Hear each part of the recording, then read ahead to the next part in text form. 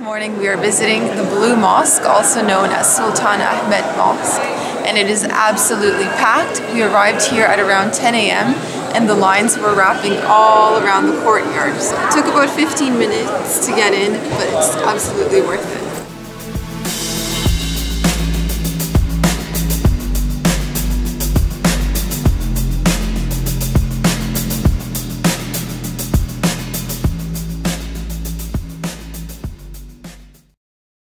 Absolutely enormous here. There are 6 towering minarets, 260 windows, and 20,000 tiles just in the main area.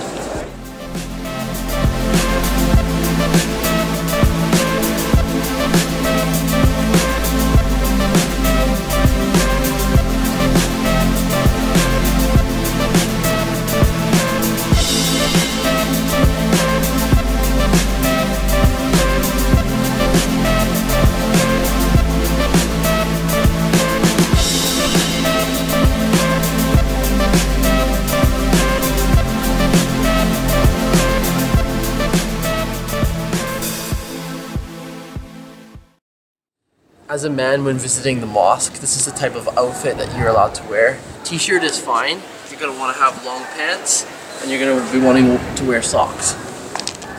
And if you forgot some of these things, they do have other items that you can cover up with inside. And as a girl, you'll want to cover your head, your shoulders, and your legs. And don't forget the socks. Yes, and bring socks because you will have to take your shoes off before you go in.